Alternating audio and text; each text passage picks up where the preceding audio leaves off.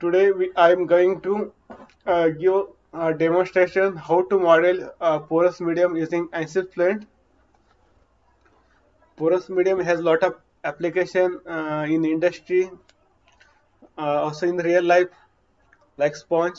But how to model using ANSYS FLUENT, that we want to discuss in this lecture. Here I showed a porous medium here, and with a rectangle I put, and on the left side I have presented a porous medium which consists of the solid region and some fluid region. White region is a fluid medium, and black color the black color which presents the solid region. Each porous medium has some percentage of the fluid and some percentage by solid by volume. And fluid passes through the fluid medium, uh, and there is a pressure drop due to change in cross section area of porosity, and that pressure drop we have to give in CFD solver. That pressure drop due to viscosity, it can be due to thickness, and that we are going to model using ANSYS FLUENT. How to model? Yes, see. Uh, Momentum equation for porous medium uh, can be applied for the single phase or multi-phase flow.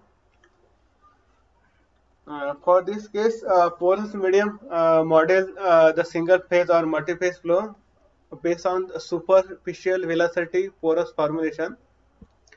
Porous media is modeled by the addition of a momentum source term to the standard fluid flow equation. This statement underlines uh, momentum source is given in governing equation. That source term has a two part. First is the uh, due to viscous, and second part is due to inertia.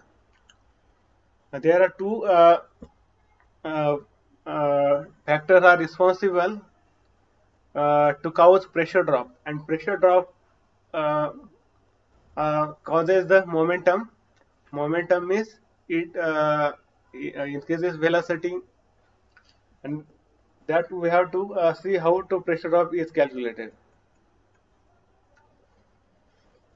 And the first term pressure drop is due to the viscosity and porosity, and second part is pressure drop due to the dynamic pressure, half of rho v square, and C2 is constant that depend upon the uh, direction, and that can be calculated by comparing the pressure drop with respect to experimental data that we are going to model. ANSYS FLUENT allows such term to be modeled based on the power law of velocity magnitude. If you know the pressure loss in terms of the velocity magnitude, then we can directly uh, define in CFD solver. If we don't have, then we have to calculate explicitly both terms, viscous term and inertia term. And the pressure drop due to viscosity is calculated such a way that pressure drop is typically proportional to the velocity, and the constant is ratio of viscosity to the permeability of porous medium. By integrating this equation, we can find out pressure drop in each direction, x, y, z direction, and in each equation there is a multiplication of the thickness. That if we know the thickness in x, y, z direction, we can find out the pressure drop due to viscosity. Second term is called as inertial loss. in source term of momentum. If you want to model a perforated plate or tube bank and velocity inlet to the tube bank or perforated plate is very high, we can neglect the viscous term and inertial loss become significant. For such a case, pressure drop is proportional to the dynamic pressure, half of rho multiply product of velocity. J is the superficial velocity and V is the magnitude. By integrating this equation in x direction, y direction and z direction, we can find out the pressure drop due to inertia. Here we are going to solve one problem for flow over the heated porous block. Porosity is equal to fluid volume divided by total volume. Here fluid flow over the three porous heated blocks which are cylindrical in shape. We know diameter, we know length, we know direction, and we know the porosity. Porosity is equal to 75%. That means 75% of porous medium is occupied by the fluid, and rest of 25% volume is occupied by solid. That means porosity of medium is equal to 75%. Then how to model using ANSYS FLUENT? I move to the ANSYS platform. Here is a block is there.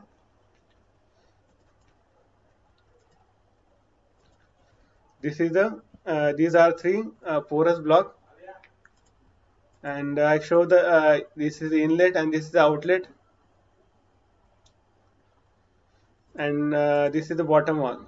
I want to model three block as a porous medium. And then start with basic solid setting.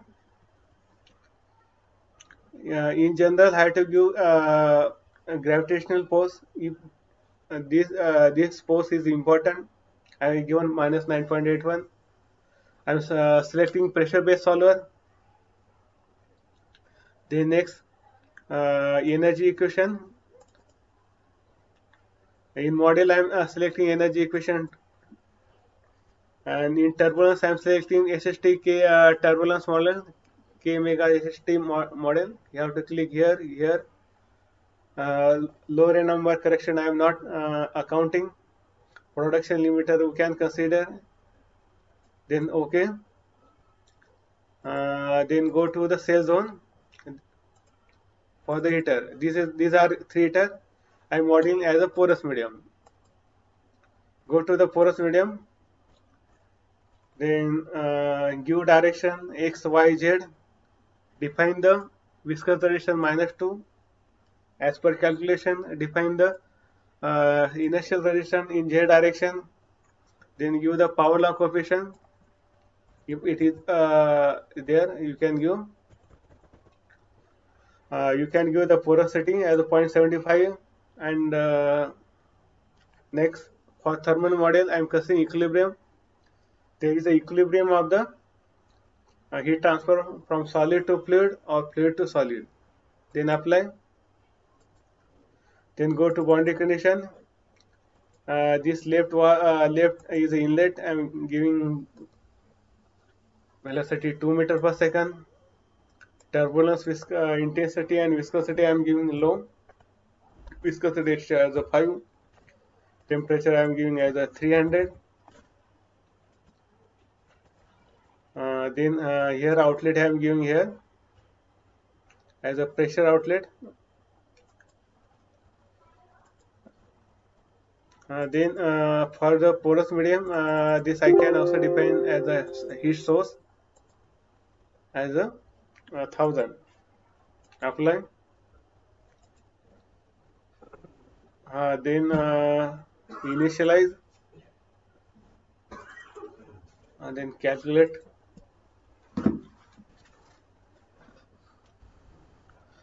If simulation is completed, then we can see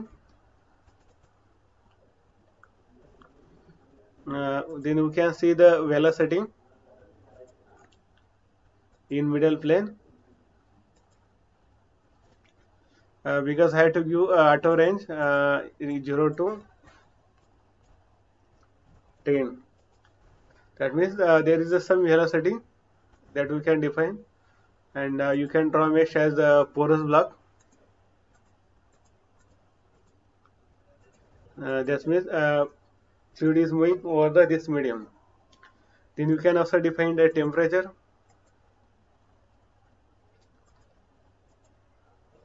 This is the temperature. We can also present streamline. These are streamline which are flowing over the